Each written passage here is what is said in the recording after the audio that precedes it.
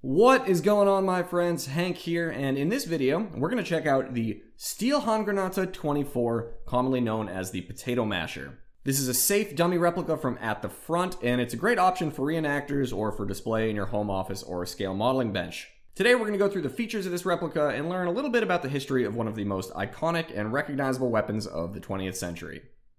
So, before we walk through the details of the Stielhandgranate, it's important to understand how these grenades worked and how they compare and differ from some of their contemporaries. Instead of explaining how this grenade works, I'll share a quick video of the Stielhandgranate in action.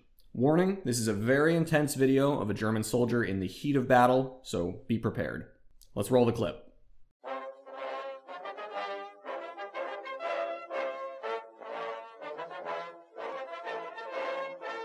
Alright, so maybe not a very intense video, but honestly, can we agree how ridiculous that was? Let's break this down a little bit. A, who is this guy? Why is he messing around with a hand grenade in a full suit in the middle of a field? B, why is who I assume is his wife just standing there, and why does she seem to suddenly realize her husband is about to detonate a hand grenade and then just run away? And C, this has to be the most casual toss of a live grenade in history. He just flicks the thing like 10 feet away. Anyway, if you get nothing else out of this video, I hope you enjoyed that. Silliness aside, the Stielhandgranate concept has been around since World War I.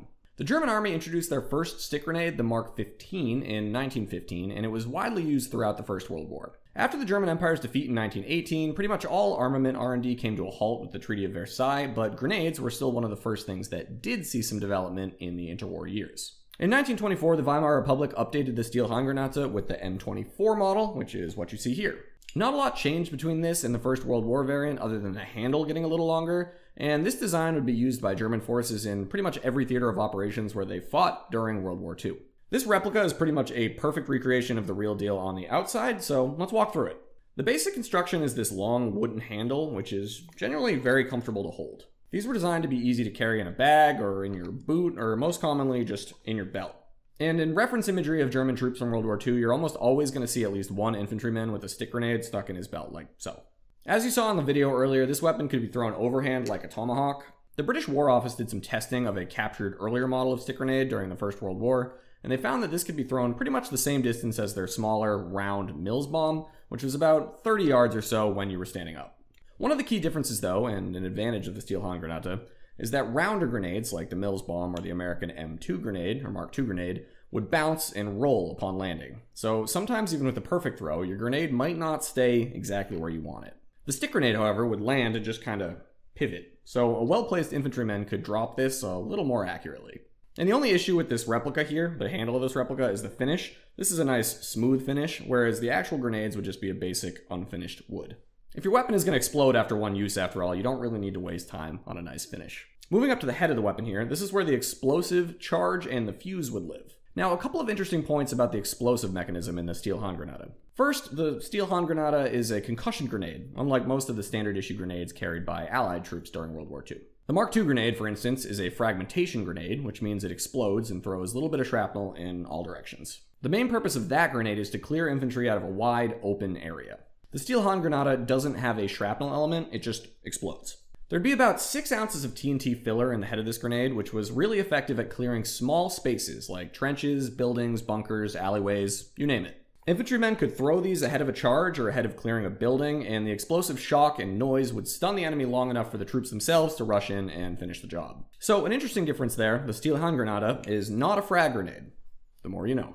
The other interesting point here is the detonator trigger mechanism that this weapon uses. Contemporary grenades of the Stielhandgranate, like the American Mark II, used a spring and firing cap method of igniting the weapon's fuse. A pin would be pulled, which would release a spring-loaded striker that would fly down and strike a percussion cap. This in turn would ignite a fuse, which would eventually time down and ignite the rest of the explosive filler. The Stielhandgranate, on the other hand, uses a friction fuse. So to use this weapon, you first need to remove this safety cap on the bottom of the handle. This just screws off, like so, and reveals a hollow chamber within the handle here. And in that chamber, we have a little rope with this ceramic ball on the end. And what you would do is pull this string down, and that's going to drag a rough steel rod through the ignition fuse. This causes sparks, kind of think like a match, and those sparks are what ignites the fuse. There's roughly a 4.5 second fuse on this weapon, and then the main TNT charge will go off. So kind of an interesting piece of technology there, a little different from what you'd usually see in World War II. The top of the Stielhandgranate unscrews, so you can access the fuse and explosive charge. Obviously this replica is just hollow, other than the replica fuse here. And German troops were instructed not to insert the fuses into these grenades until they were ready to go into combat for safety reasons. The text on the head here is a little reminder specifically for that purpose. It says, Vor Gebrauch Sprengkapsel einsetzen, which translates to before use, insert detonator. If you speak German and I completely butchered that, please let me know in the comments below. So that's a little history about the Stielhandgranate 24.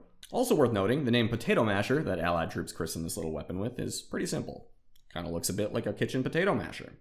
Proof that a nickname doesn't need to be clever to stick. If you'd like to learn more about some other iconic World War II equipment, you can check out this video right here.